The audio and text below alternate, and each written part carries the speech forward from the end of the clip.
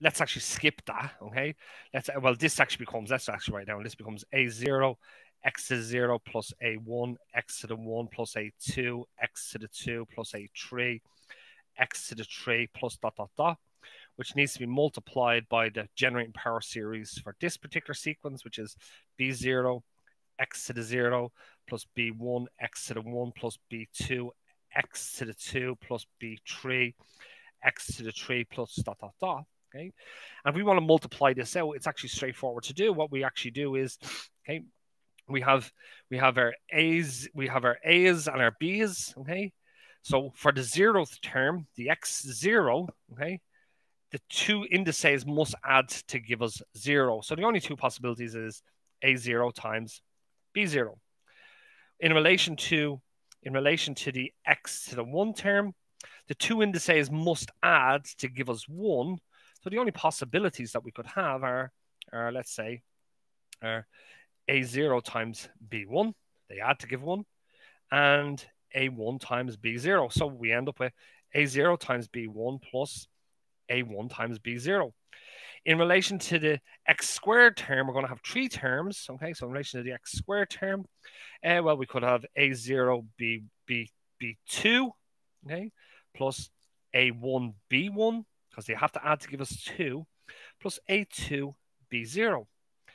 In relation to, let's say, the cubed term, okay, it's going to be a0 times b3 plus a1 times b2 plus a2 times b1 plus a3 times b0. Okay, that'd be our x cubed term, plus, and so on and so forth. Okay, so we can actually see how to multiply infinite sequences, albeit we won't be able to expand them out fully. Okay, we can definitely multiply them out, okay, by observing this particular fact, that when we multiply the power series, that the coefficient of the x0 term in the power series, that it's simply the sum of the first two terms in the sequences.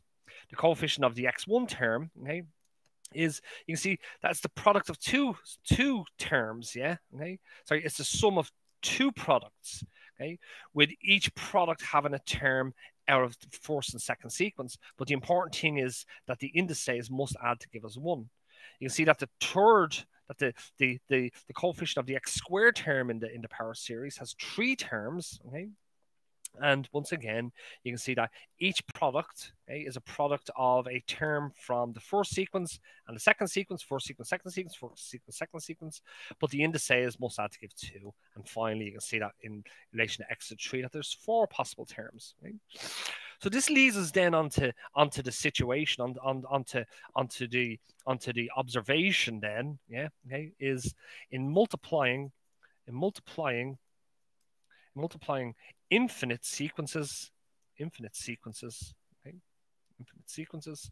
Let's say we have a0, a1, a2, a3, dot, dot, dot, times b0, b1, b2, b3, dot, dot, dot.